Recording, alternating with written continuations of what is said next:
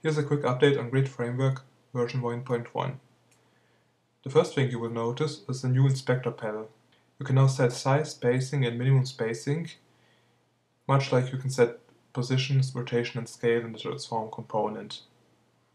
All three colors are grouped and the other points are nicely sorted. Now for the more interesting thing. When you hit play, you can see your grid, just like usually, but now if you turn off gizmos, you can actually see the grid even though gizmos are off, because now it gets rendered using vector lines. So if I turn render grid off, you can't see it, now you can. We can still toggle axis, just like we could previously. It's all in 3D. Oops.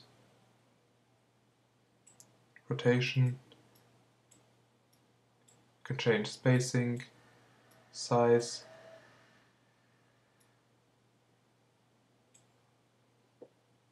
And as you can see, there's no impact on the frame rate. It stays pretty much the same. So it's really fast, because it works all on a very low level of Unity.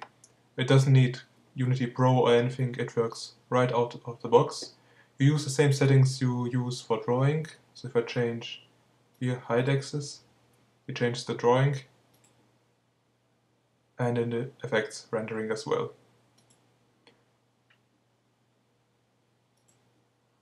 You also have these options which are just for drawing, and you can also specify a material for rendering. Usually you can leave this field blank and it will fill in a standard component automatically. Or you could, if you have a special material you really want to use, you could use it, but I think the default is pretty good for most cases. And yeah, that's really all there is. Just say what you want and you get it. Change any size, spacing, anything, and it just happens.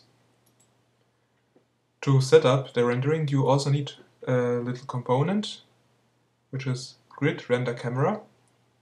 You pass it to a camera object, and it usually applies only to the current active camera. You can set this flag, and then it will render the grid even if it is not a current standard camera. For example, if you have a camera which serves for the minimap and you want your grid to appear on the minimap, you can set this. So yeah, that's it basically.